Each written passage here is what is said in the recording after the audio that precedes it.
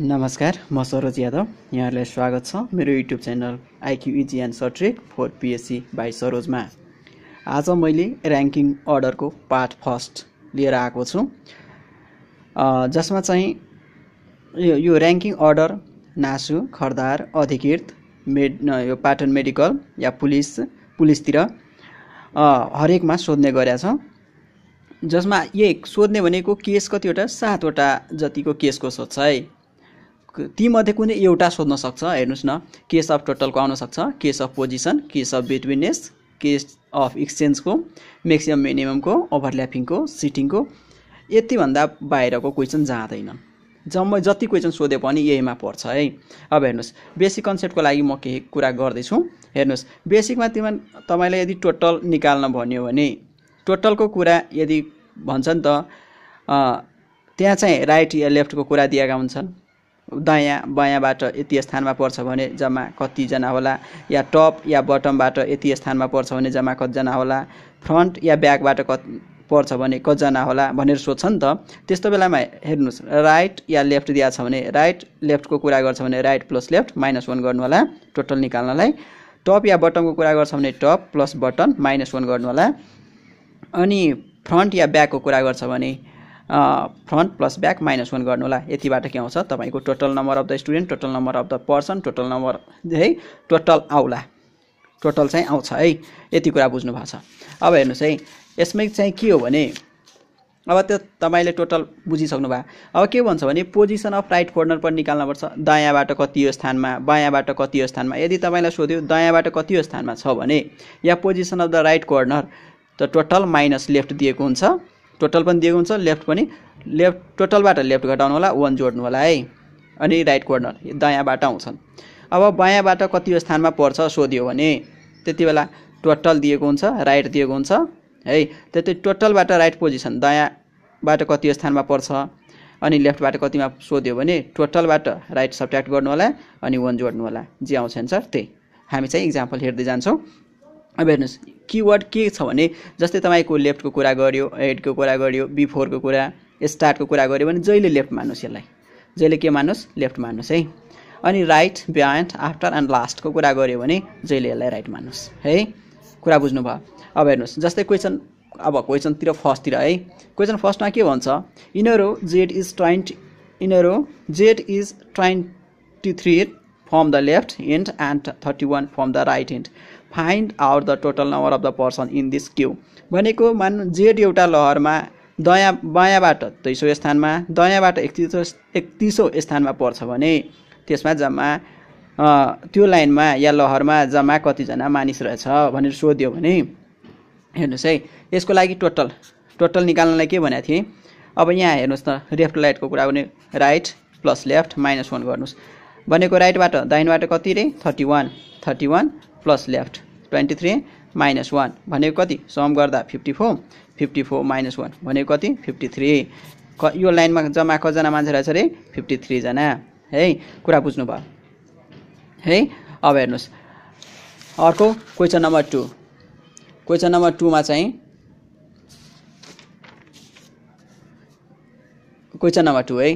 Question number 2 मा हेर्नुस् के भन्छ, Rohan ranked 7th from the top in the class and while 26 from the bottom. Then number of the student is. एउटा क्लासमा रोहनको rank माथिबाट है, माथिबाट कति रे 7th मा छ, तलबाट कति रे 26 स्थानमा छ भने त्यो क्लासमा जम्मा कतिजना स्टुडेन्ट हो। मैले अघि पनि भने टोटल इक्वल टु के, टप प्लस बटम -1। अब टप भनेको कति, टपबाट 7औं स्थानमा, लास्टबाट 26औं स्थानमा, अनि ये घटाउनुस् भने कति भयो 26 प्लस 7 भनेको कति 33 -1 भनेको कति 32। क्लासमा जम्मा कतिजना रहेछ रे 32 जना है। अब हेर्नुस्, त्यस्तै क्वेसन नम्बर 3 मा, Sonu is 14th from the right side in 40 student row, then his position from the left side. अघिको अब के भन्छ हेर्नुस्, सोनु एउटा 40 जनाको लाइनमा लहरमा राइटबाट दायाँबाट 14 स्थानमा छ भने त्यसको बायाँबाट कति स्थानमा पर्छ भन्छ। एउटा लाइन या लहरमा कतिजना स्टुडेन्ट छ 40 जना है। अब ऊ दायाँबाट कति स्थानमा रे 40 स्थानमा पर्छ भने बायाँबाट कति यो स्थानमा पर्छ। तपाईँ यही फर्मुलामा टोटल बेलामा पनि हाल्न सक्नुहुन्छ। यो टोटल हो है, टोटल हो। अनि अथवा मैले भनेको थिएँ तपाईलाई यदि पोजिसन अफ लेफ्ट के left side position of left side सोधिरहेछ भने मैले भनेको थिएँ टोटल माइनस राइट सब्ट्र्याक्ट गर्नुस्, राइट साइडको पोजिसन अनि +1 गर्नुस् भने हो नि त। त्यसको लागि कति रे जम्मा 40 जना, राइट साइडबाट 14 + 1 भनेको कति 41 माइनस 14 भनेको कति अरे 27 हैन भनेको बायाँबाट कति स्थानमा पर्छन्, बायाँबाट कति स्थानमा पर्छ रे 27th भनेको 27औं स्थानमा पर्छ है। कुरा बुझ्नुभयो। क्वेशन नम्बर 4 त्यसै गरी क्वेशन नम्बर 4 मा के भन्छ हेर्नुस् त। In a row of 30% B is 12 from the left and find out his position from the right and. त्यही क्वेशन हो, सेम क्वेशन छ तर त्यहाँ लेफ्टबाट थियो यहाँ राइटबाट छ। हेर्नु 30 जनाको लहरमा B चाहिँ बायाँबाट 12औं स्थानमा पर्छ भने त्यो B को दायाँबाट कति स्थानमा पर्छ भनेर सोध्छ। अब हेर्नुस् यहाँ मैले भने राइट पोजिसनको लागि के भनेको थिएँ टोटल माइनस के गर्नुस् लेफ्टको पोजिसन सब्ट्र्याक्ट गर्नुस् +1 गर्नुस् है नै।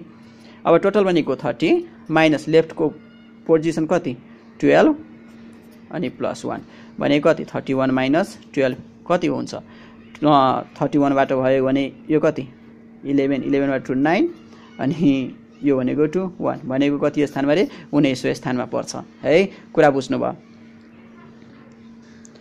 त्यसै गरी अब हेर्नुस् त यहाँ question number 5 in a class Virat rank is 9th from the left and Sanjay rank is 7th from the right. If 5 students are sitting in between them what could be the number of the student in the class भनेको एउटा लहरमा विराटको rank बायाँबाट 9औं स्थानमा छ, त्यही लहरमा सञ्जयको rank दायाँबाट 7औं स्थानमा छ। अब हेर्नुस् यी 5 जना मान्छे विराट र सञ्जयको बीचमा हो। 5 जना मान्छे स्टुडेन्ट चाहिँ के छ रे विद्यार्थी चाहिँ सञ्जय र विराटको बीचमा छ। त्यसो भए त्यो लाइनमा जम्मा कति जना होला त हेर्नुस् के गर्छ स्टुडेन्टहरुले सिधा हेर्नुस् फ्रम द स्टुडेन्टले गल्ती कहाँ गर्छन् हेर्नुस् है 9 स्टुडेन्ट फ्रम द लेफ्ट यहाँबाट ल यो भयो विराट 9 पोजिसन राइटबाट यसरी मान्छ क्या हेर्नुस् स्टुडेन्टले कसैमा गर्छन् यसरी गर्छ है। यो भनेको के सञ्जय कति रे कति स्थान 5 स्थान सरी 7th स्थान है 7th हो। अनि बीचमा कजना 5 जना जोड्छ जम्मैलाई 9 + 5 + 7 है भनेर कति 9 5 14 9 5 14 21 जम्मा कति रे +7 भनेको 21 है 21 सीधा आउँछन् यसरी टिक लगाएर हिँड्दिन्छ क्या। यसरी गर्यो भने तपाईले के गर्नुपर्छ हेर्नुस् यसरी गर्नुभयो भने तपाईले मार्क चाहिँ कति पाउनुहुन्छ 0 किन यहाँ 9 पनि छ अप्सन अरु पनि अप्सन छ नि त यहाँ तपाई 0 पाउनुहुन्छ त्यति बेला। यसको लागि के गर्नुपर्छ हामीले सोच्नुपर्छ क्या। अब तपाईको 21 आउँछ मान्छु।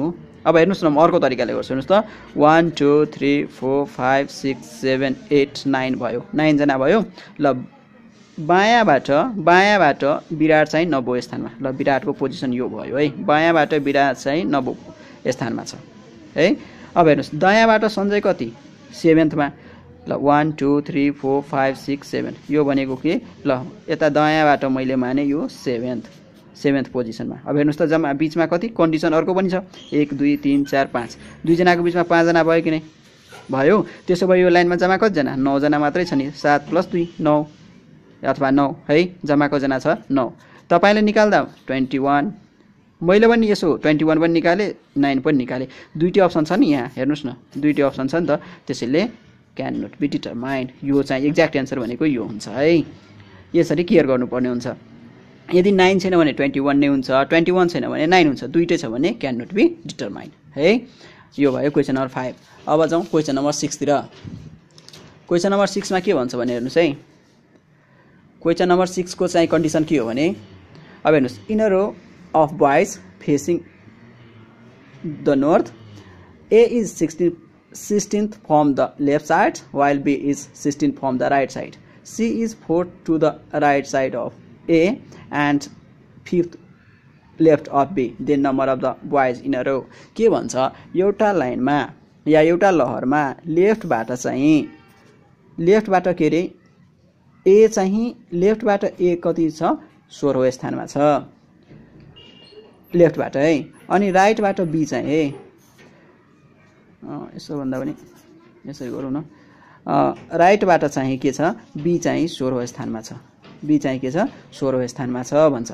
C is fourth to the right of ए का राइटतिर बी चाहिँ कति रे ए सी चाहिँ कति 4औं स्थानमा छ भनेको 1 2 3 4 यो सी भयो है। अब हेर्नुस् and fifth left of be be को बायाँपट्टि कति छ रे बी को बायाँपट्टि कति छ 5 छ 5औं स्थानमा भनेको 1 2 3 4 5 यो भयो नि त। अब हेर्नुस् यसको लागि कति भयो हेर्नुस् अब जम्मा कतिजना सबलाई जोड्नुस् हेर्नुस् 16 जना यो भयो 16 जना यो भयो बीचमा कतिजना 1 2 3 4 5 6 7 8 जना प्लस 8 भनेको 16 2 32 8 40 लाइनमा कतिजना छ 40 जना। तपाईँ यसरी पनि गर्न सक्नुहुन्छ अथवा टोटल निकाल्न तपाईँ राइट प्लस लेफ्ट -1 गर्न सक्नुहुन्छ। एउटा 16 अर्को लेफ्ट 16 अर्को राइट कति 4 अर्को राइट 5 -1 भनेको कति भनेको यो 41 -1 भनेको कति 40 भनेको यो जम्मा लाइनमा कतिजना रहेछ रे 40 जना। कुरा बुझ्नुभयो है। अब हेर्नुस् यसको लागि चाहिँ यति भइसकेपछि अब आजको लास्ट क्वेशन है। आजको लास्ट क्वेशनमा के छ कुरा हेर्नुस् त। In a row of a children Renu is 9th from the left side while Manish is 13th from the right side. When they exchange their position, the new position of the Renu from the left side is 15th. Determine the new position of the Manish from the right side भन्छ। हेर्नुस् एउटा लहरमा रेनु चाहिँ बायाँबाट रेनु चाहिँ के रे left Renu चाहिँ बायाँबाट कति स्थानमा छन् 9th अनि त्यही लहरमा मनीष राइटबाट कति हो पोजिसनमा रे 13औं पोजिसनमा यो मनीष चाहिँ कति रे 13औं स्थानमा छ।